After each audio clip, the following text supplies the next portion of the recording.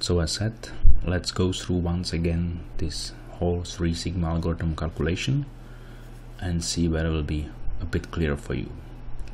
So first step, ratios per number. So calculate ratio for every roulette number. You have a 37 ratios per number. This you should do every single spin.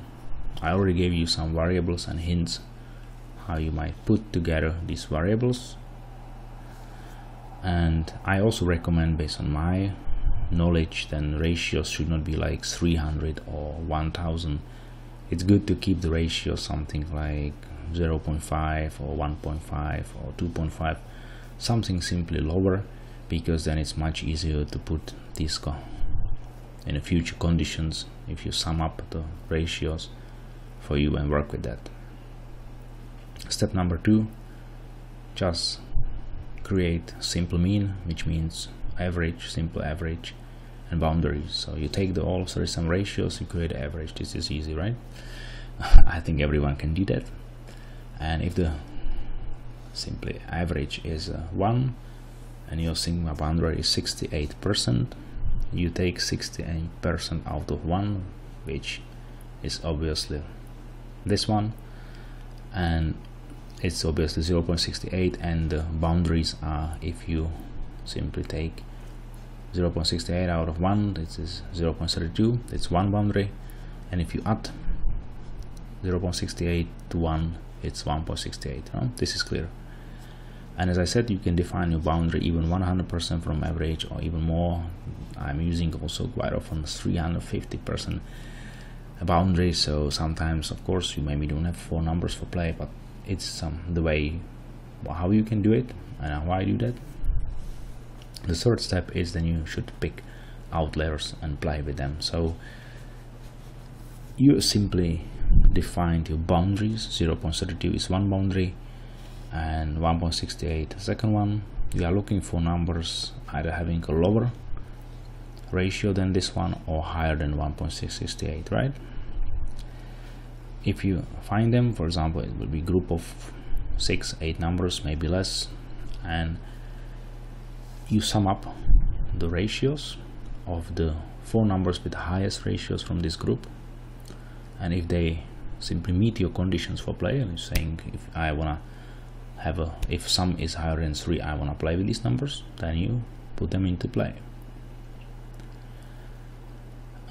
And then, as I mentioned here, it's not the end, so I re-evaluate all of these calculations, including ratios, including boundaries, including outliers, every single spin.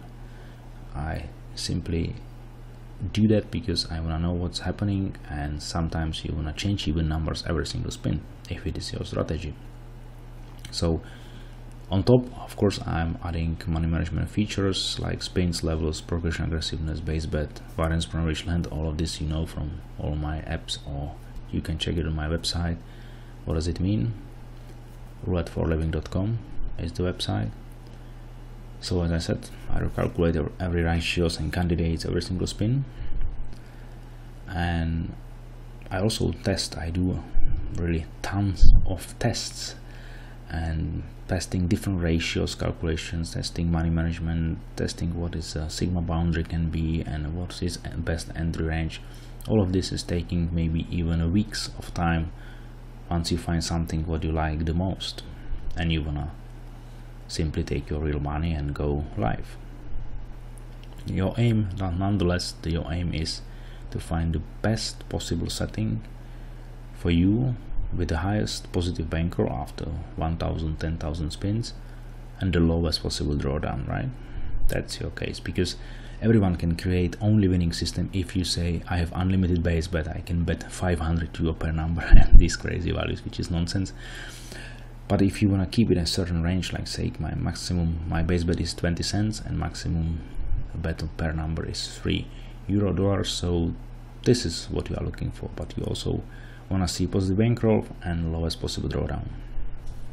I know you need some effort, you need passion, education. Yes, it's not for everyone. I'm sharing this very strong 3Sigma algorithm for you who are passionate about online roulette. You want to try it out, you really have a faith, then you can develop something meaningful if you play online roulette for predictions, and I'm pretty, I would say, living proof that it's possible. And I would really encourage you to give it a try, because it's worth it. If you want to really play a meaningful way online roulette and you aim to earn money, I think this is the best way how you can do it, because I'm sharing with you really great knowledge. And I was thinking whether I should add this to the webinar as well, but why not? So I'm also using something what I call adaptive ratios, boundary ranges. So how I do that, I calculate how many numbers did not hit in 74 spins, right? 74 spins you take and you calculate how many numbers didn't hit in this range. Sometimes you see that only 1-2 numbers didn't hit. Sometimes you see 7-8 numbers didn't hit in 74 spins, and based on that I'm adjusting my ratios. How do I calculate ratios? Is now more important non-hit or more important hit frequency, for example?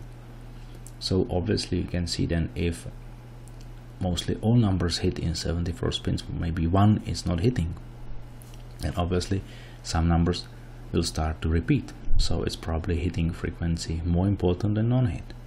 On the other hand, if 8 numbers didn't hit in 74 spins, you might have an idea then non-hit is simply more important, and you give it certain weight, you will simply increase the importance of a non-hit for your ratio calculation. And this I do, including adjusting sigma boundaries, including triggering conditions for play. This I'm also adaptive way, changing dynamically during a play based on numbers which didn't hit in 74 spins.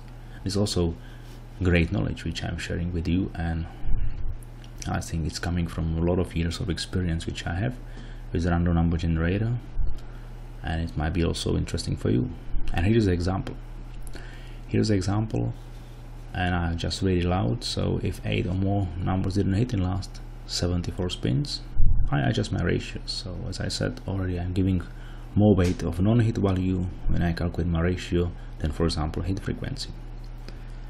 So also adjusting my sigma boundary, in this case 120%, and on top I'm changing my triggering conditions, but these values are simply fully up to you. It all depends how you calculate the ratios, how big ratios will be, and in which ranges they will be calculated. So this is up to you, but it's a hint for you how you can even make it better.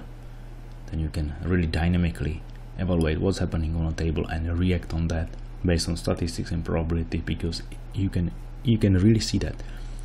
And now listen carefully. If you are measuring 74 spins and you see then, for example, 10 numbers didn't hit, you can be pretty sure that very soon these 10 numbers will come. At least some of them will come. It makes sense then, put certain weight on a non-hit and increase the importance of a non-hit value for your ratios, because actually these 10 numbers are going to hit very soon, I can tell you. Just observe by yourself and you will see. Maybe you will create some other system based on this secret message.